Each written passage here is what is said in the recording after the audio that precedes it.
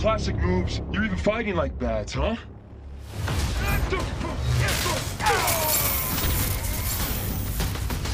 Hi, I'm Larnell Stovall, stunt coordinator for Titans. What I try to do is talk to the team, look at what's requested on the page, then we design an action that fits that character. Then pull them. What I try to do is keep the actors calm, keep them focused, let them understand that, hey, trust the team.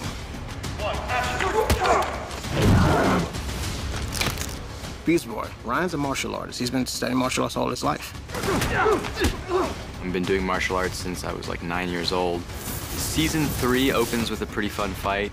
We got in a wire gag, a couple takedowns, a couple fights.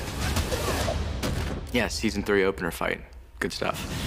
I did not expect to enjoy stunt work as much as I did. Choreographing these fight scenes for Barbara and her chair, figuring out ways that we can utilize it to her advantage. That was really fun. We all got together, discuss ways of making it realistic. How does she defend? How does she pick up weapons? That's gonna be a highlight of the season for me. Starfire, Anna, when it's time to fight, she brings this raw intensity to her. She gives me what I need in very few takes. I know. I'm hot.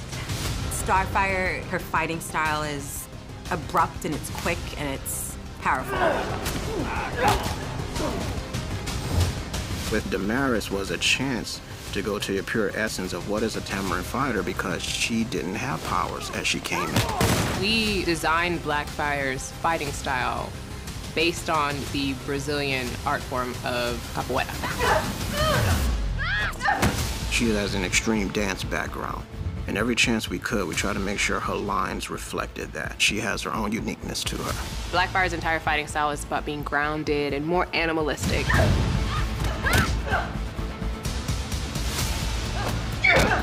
Obviously, Starfire wins. Like, not even a question. Obviously. But if we were in a fight, I'll beat that ass. Superboy is a metahuman. He's incredibly powerful. Superboy isn't a martial artist, more of a brawler. He's kind of just making it up as he goes. My preparation is just to study the plan of what we're going for and just try not to mess it up, basically.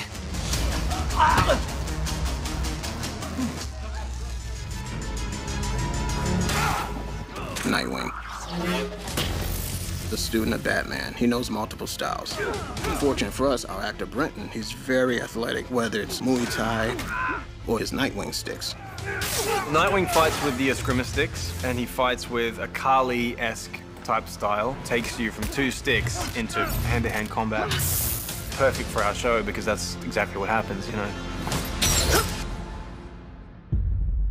What I love about Red Hood, he has lost it. He can express himself in a much more vicious way. Good to see you, Hank. There's no thought of consequences. You know, when you put guns in his hand, when you have him with this, you know, sick tactical knife. My boy, Curran. Intensity personified. I really respect how hard he goes for this character. He's been in the gym heavy. He's been adding weight to him. And then Curran just nailed it each time. I think he came more ready than us. We had a tactical gun trainer come in. We got to shoot blanks, we got to hold guns, we got to hold ARs, practice the dual pistols. Big brother versus little brother. 2 students of Batman. We wanted to make sure each one of them felt different.